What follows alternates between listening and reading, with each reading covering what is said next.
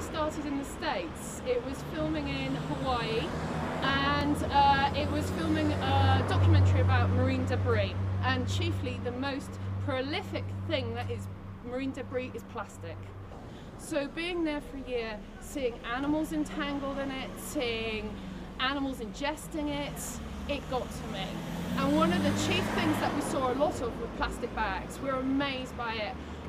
We saw turtles with plastic bags. One in particular saw a turtle with a plastic bag in its mouth, slowly choking to death. There was other occasions we were filming spinner dolphins, and we were watching them play with plastic bags like it was a football. They would swing it around, but now and then we'd watch one eat one. And we knew as soon as it went into its intestine, it would choke it up.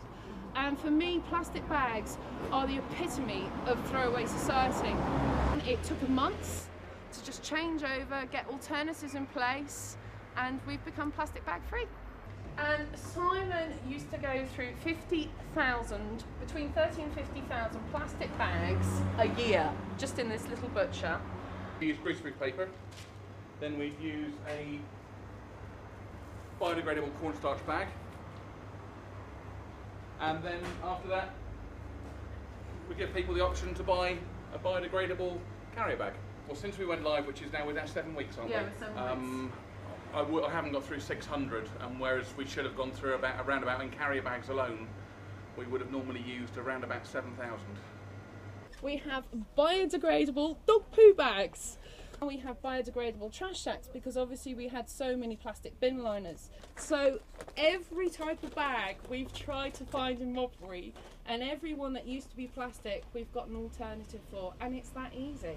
Now what happens is they have the bags back here and they're out of the way, and so if people want a bag they actually have to ask for one and they're charged. And it's been working so well here that now this supermarket's going to take it on to 6 other supermarkets in the county. They're going to spread it over. They're also taking it up to Scotland and trialling it out there. And if this supermarket can do it, all the British supermarkets can do it. There's no excuse whatsoever. The main thing is bring your own bag. It's cheap.